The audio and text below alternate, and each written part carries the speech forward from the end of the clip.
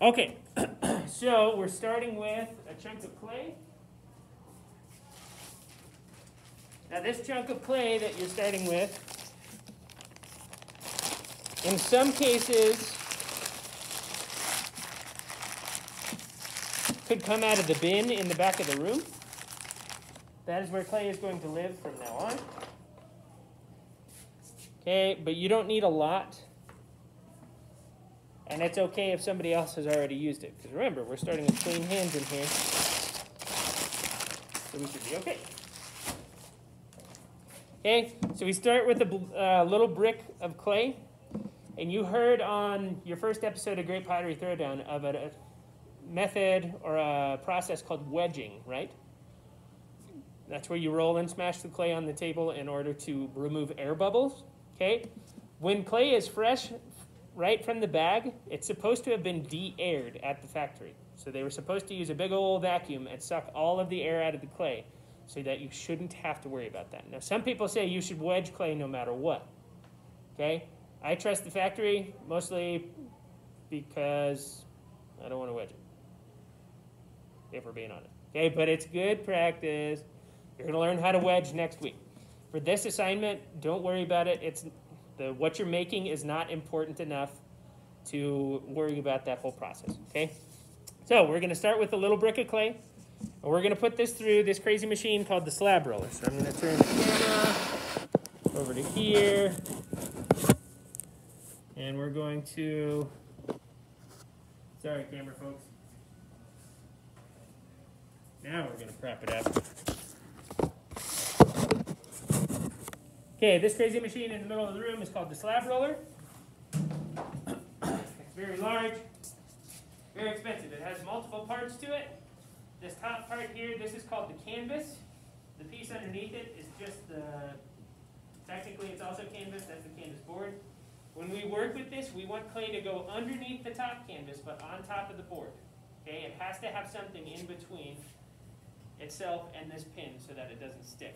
Okay, this is a hollow steel pin, okay, and there's no give to it. So be careful on the slab roller. We also don't want it to slam into the end. In order to get it to move, you turn it the opposite direction that you think you would. Okay? And its main purpose is just flattening out clay. One thing you should notice is that I don't throw this to move it out of the way. I roll it up. Reason being is because this gets full of clay dust pretty easily, and if we just kind of fling it through the room, it sends the dust everywhere. Okay? So your starting shape matters. Okay, if you want to make a slab that is a certain width and a certain length, you should consider how much clay you're using and your starting shape.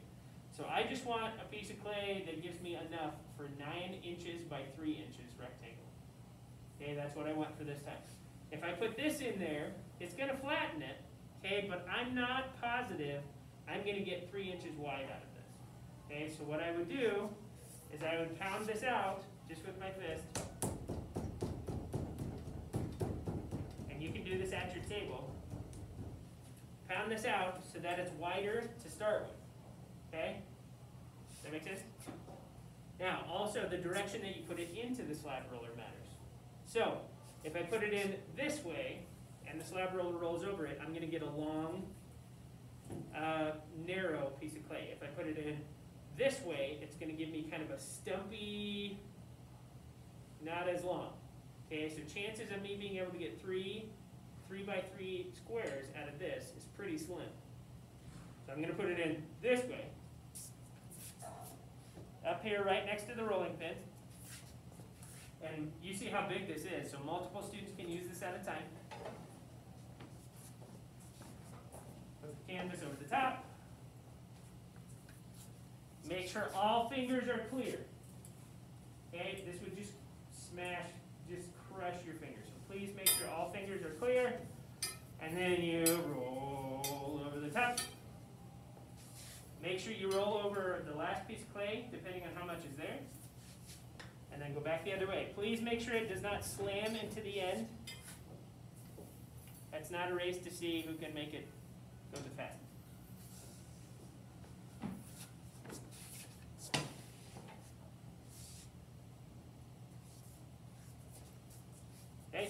is what we got.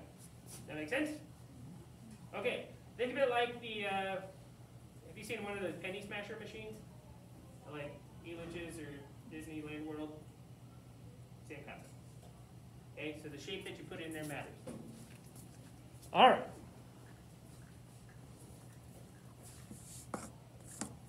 We're going to turn this back this way.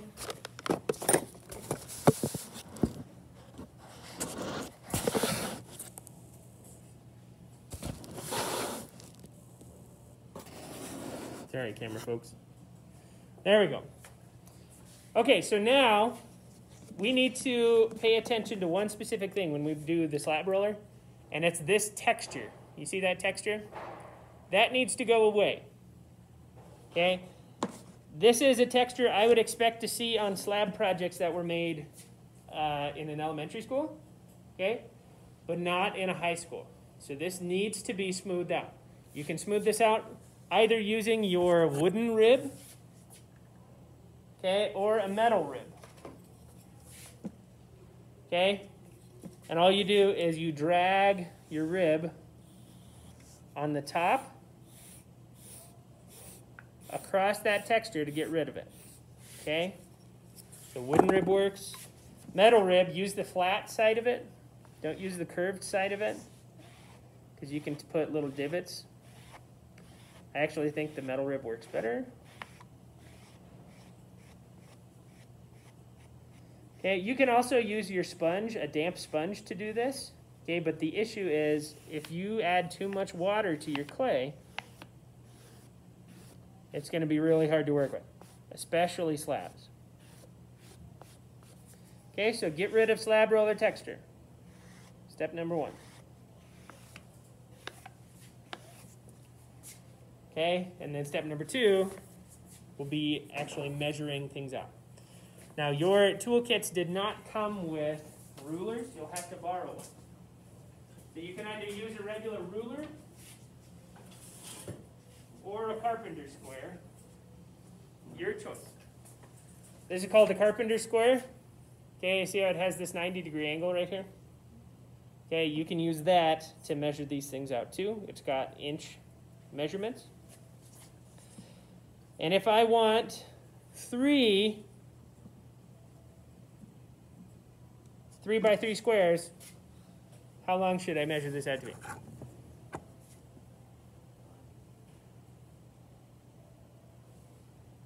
9 inches. Right? You're like, oh, Mr. T, it's only 10 o'clock. Don't make me do math. We got to do math sometimes. Now, it's always like geometry stuff. Don't ask me to tell you what the quadratic formula is. I have no idea.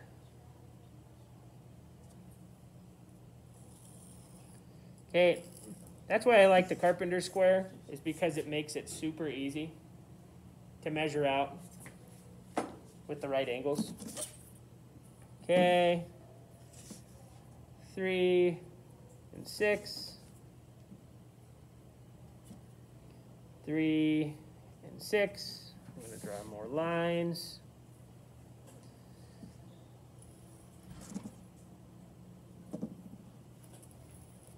Okay, and then I'm ready to cut it out.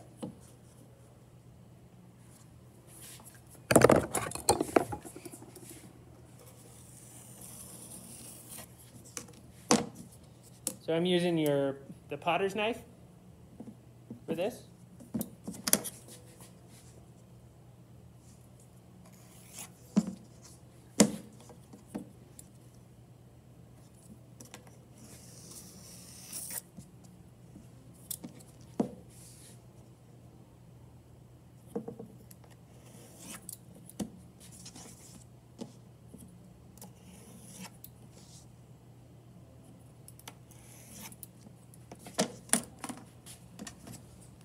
All right, so I'm going to take this clay, okay, I really am only going to need a little bit of it, okay, so I'm going to take just a little bit of this and maybe even put it inside my project bag so that it doesn't dry out while I'm doing this next step, and then the rest of this should go back into the bin while it's still soft, back here in the corner of the room. They're airtight bins. Please try to help remember to put the lids on.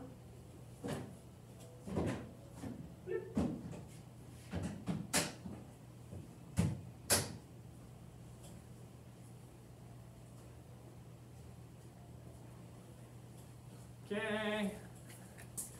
And then we have the pieces we need to start this little project. Before I go any further, I want to make sure you know there's another option for you when you're rolling out slabs, especially those of you who have to do it at home, because clearly you don't have a slab roller.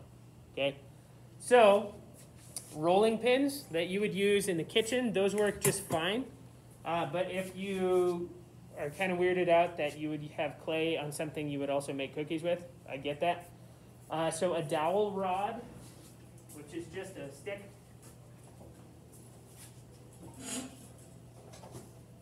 Like this. I have quite a few of these over here. Okay, but a dowel rod. Okay, and then 2 of these flat things on the sides of it. And it just so happens that the thickness that the slab roller makes and these flat stick things are the same. They're the same. Okay, so you would take your piece of clay, put it in between these things, and roll it out with this.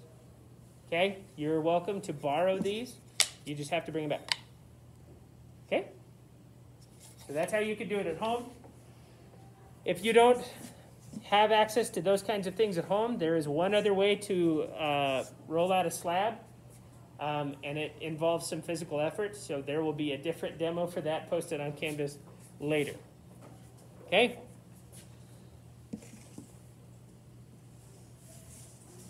So the goal is for these 3 pieces to be stuck together.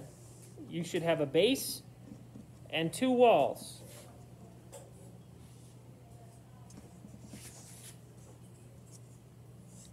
Okay? This is what the end goal is here. But in order to get these to connect, we have to do a couple things. Some folks, when they build with slabs, they're just going to put it directly on top, like this. Okay, but the issue is that if we put this other one over here now, we have a little bit of slab right here that hangs off because of this thickness. Okay, so it's no longer exact measurements. Same story if you build the slabs onto the sides using the table. Now we have kind of a funny corner back here. Here, I'll do it on this side so you can see. Kind of a funny corner right there that we would have to fill. Okay, so what we're going to do is cut 45-degree angles into 2 of the sides on these just for this assignment. If you were making a box, you would want to do all the sides. Couple choices. You can either use the angle cutter tool, which looks like this, or you can eyeball it just using your potter's knife. I'll show you an angle cutter tool first. Okay, so I'm going to actually have this on the table, and then this wood part actually touches your clay, and that little piece of fishing line cuts through and leaves a 45-degree angle right there.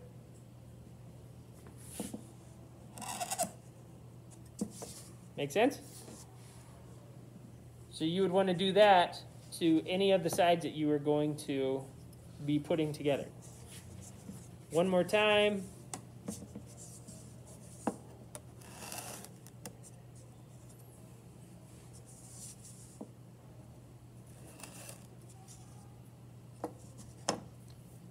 Okay. And now is where we plan. I'm going to set them out so that I know which sides of this one I should cut. So this side and this side. Now if you don't want to use the angle cutter tool or you don't have access to one, we can eyeball it. And I'm just using my potter's knife here. I'm going to hold it at what I think is a 45. Just use your best judgment. Okay, and you can cut those angles in yourself. Just be careful how flat you hold your knife.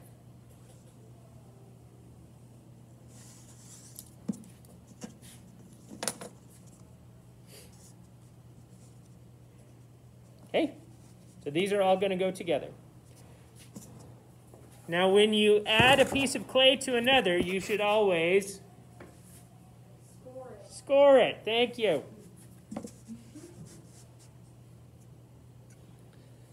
So I'm going to score every side that's going to connect. Just using my needle tool.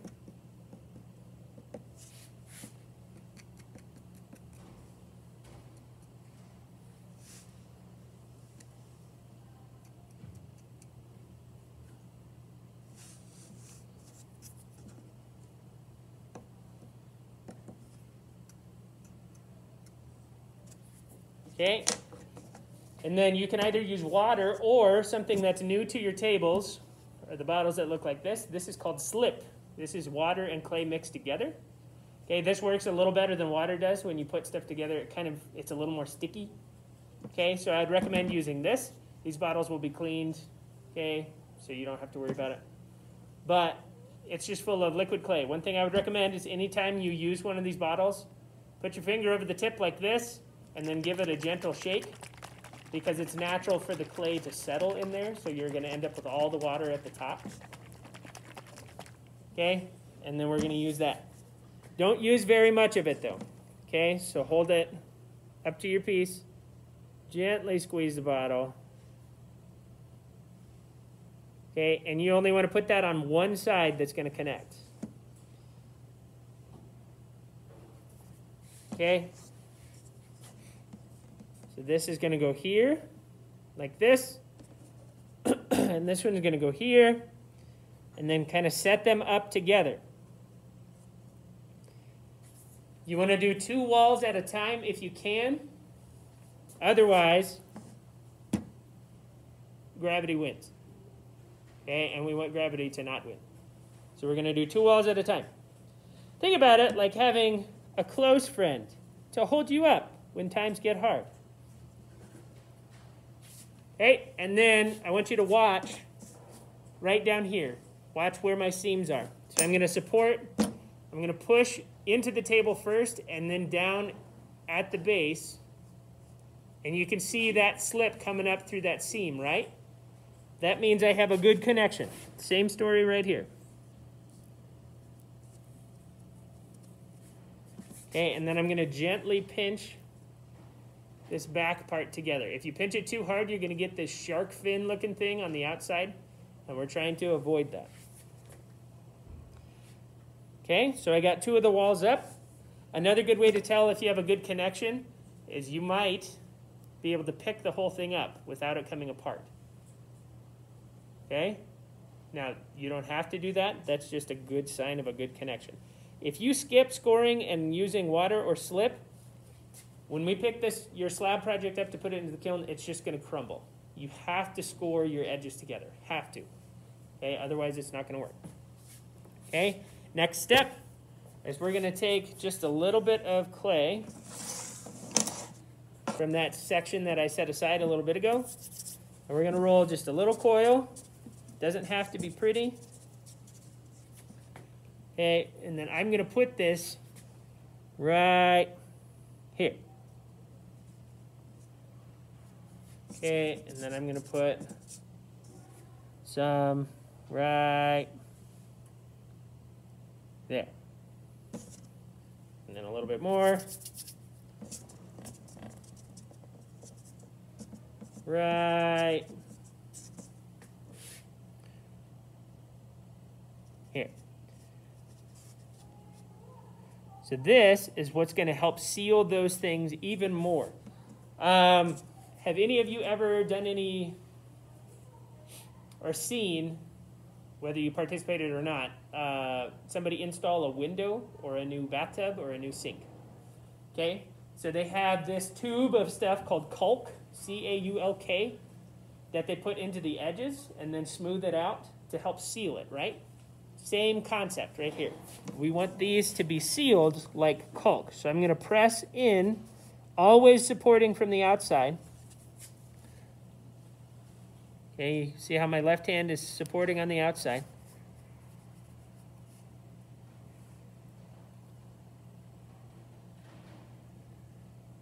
okay, to get them to kind of stick a little more. And then, if you can, use your fingers to kind of smooth that clay out to your base and to the wall. I have big fingers, so I'm going to employ the use of a couple of my tools. Okay, here's your wooden knife. The sharp side probably won't do you any good, but this side has this nice kind of curved end on it. You could also use these tools. You just got these the other day, right? Okay, so I'm going to, once again, support from the outside. And I'm going to use the curved edge of this to kind of pull the clay down into the base. And then same story, pull the clay up into the wall. And then run the curved edge all the way down to make that seal.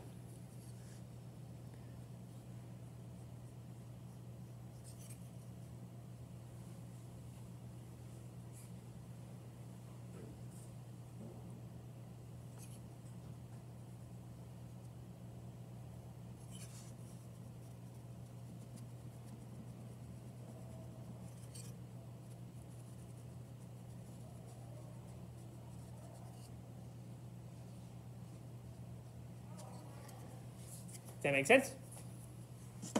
Cool. This one, same story. It can just get into skinnier places.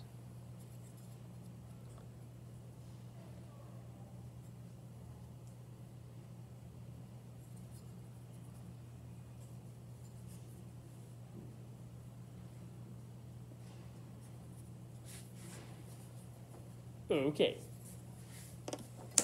So you can see on the outside kind of what my connection looks like here. Okay, I would just take my finger and dip that in water or in slip and just kind of gently go up the edge of it.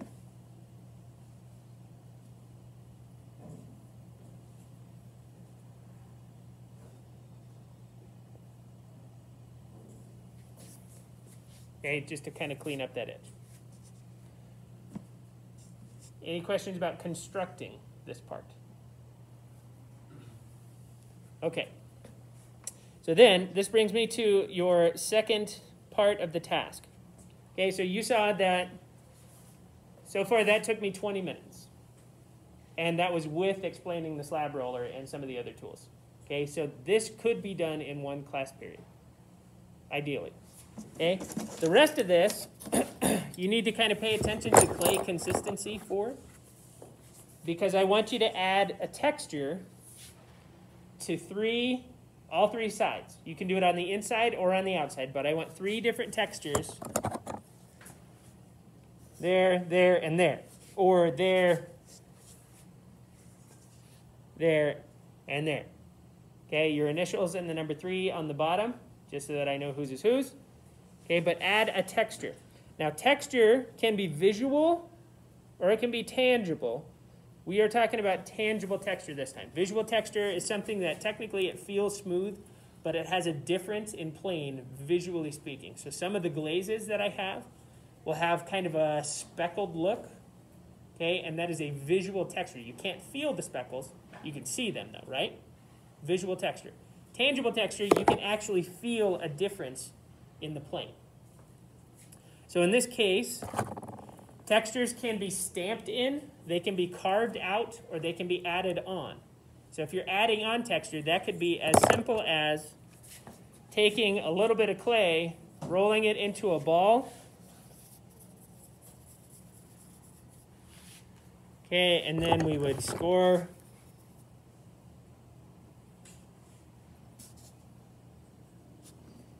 Add a little bit of slip.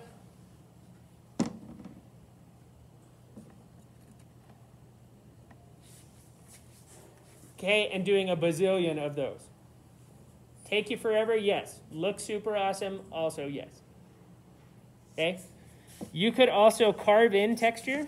I don't have a carving tool up here next to me, but it's a ribbon tool in your toolbox. You know what? Let me grab one. Just to be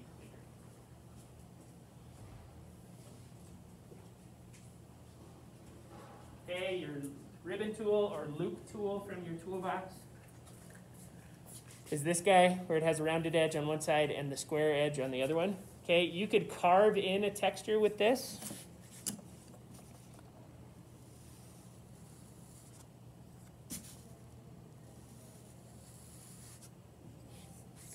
See what I'm driving at? Okay.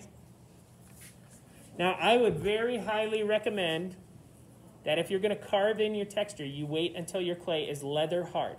Okay? The more floppy plastic it is, the harder carving is. Okay? And if you're trying to get it done in one class period, employ the help of some heat. Okay?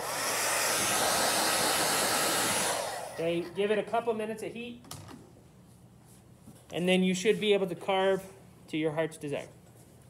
Okay? If you're going to stamp in texture, most of the time you want your clay to be pretty soft, okay, depending on the stamps. And almost anything can be used as a stamp, okay, just as long as it's not somebody else's project. So the bottom of your shoe even, your house key, jewelry that you're wearing, a pine cone, okay, there's pretty much anything can be used as a stamp. And I have a whole bucket of them over on the door side of the room underneath the glaze cabinets. There's a whole bucket of just stuff that could be used as a stamp. Okay? But my favorite stamps are my tools.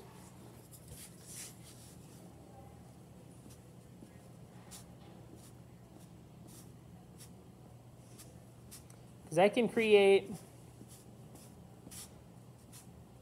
just by pressing a different part of the tool in, a lot of different choices.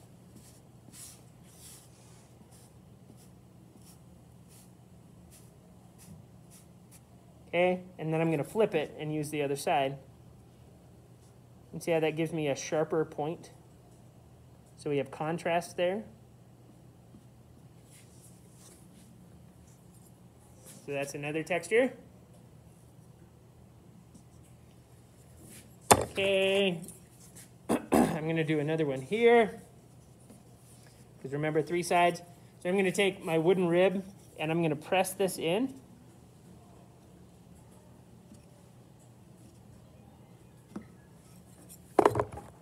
Okay, and then I'm going to take this. This is called the dimple tool. You can borrow these from the back of the room there. Okay, just remember to clean them off.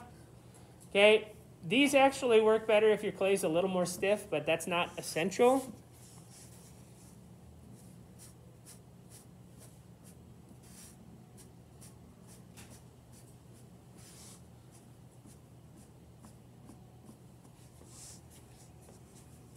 See what I did there? Also notice how I used space. I alternated to create more movement in the piece. Okay, so the whole point of texture is to make your piece stand out above the rest. Okay, think about this, professional possibility. You have your own table and you're trying to sell mugs. Okay, you're right next to somebody else who's at their table trying to sell mugs. What makes your mugs stand out from theirs?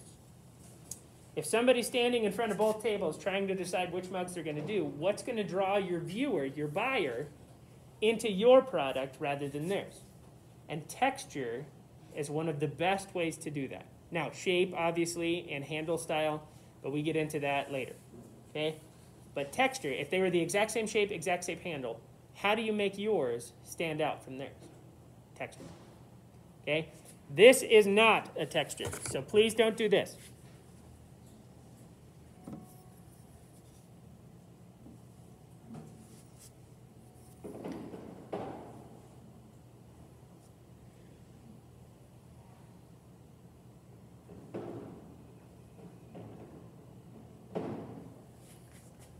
Not a texture. That's a terrible drawing. Okay? Not a texture. Get it? The sun and the tree and the sideways river and the very endangered M bird. Endangered. Okay? So please don't draw as your texture. Please actually add something or carve something. Okay, now if you carved in a bird, not an M bird, okay, but if you carved in an actual bird and you could feel the difference in plane, does that count as a texture? Heck yeah, it does. Okay, but this is not a texture. Okay, last thing I want to talk about is not, it's kind of a texture and it's also kind of not a texture. Okay, it's another element of art and design. It's called negative space. Okay, and in order to help us understand negative space, we must employ the help of my old friend, Mr. Toilet Paper Roll. Here's Mr. Toilet Paper Roll. Okay, he has a beautiful mustache. He's been working on it for a long time. Okay, and now Mr. Toilet Paper Roll loves negative space. Okay, we say, hey, Mr. Toilet Paper Roll, today we're talking about negative space. Woo! Okay, one more time. Today we're talking about negative space. Woo! Oh, come on, you know you're going to do that when you get home. You're like, Mom, look what I learned in ceramics. She's like, what am I paying for? Education, folks. Education. So, the point of Mr. Toilet Paper Roll, negative space is a shape caused by what surrounds it. For example, what shape am I looking through? That'd be a circle, but technically there's nothing there, right? This is a circle-ish. He's been smashed a lot of times. But there's nothing there. So negative space is a shape caused by what is surrounding it. Negative space actually happens a lot more often than you think. For example, do you see rectangles on this laundry basket?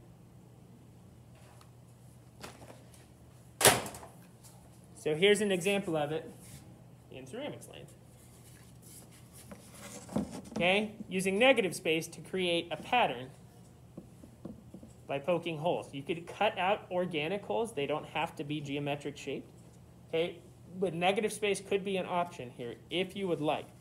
So either use your potter's knife to cut through and make your own holes, or if you'd like to borrow this called a hole punch, you could do that too. But you want your clay to be leather hard when you do this, okay?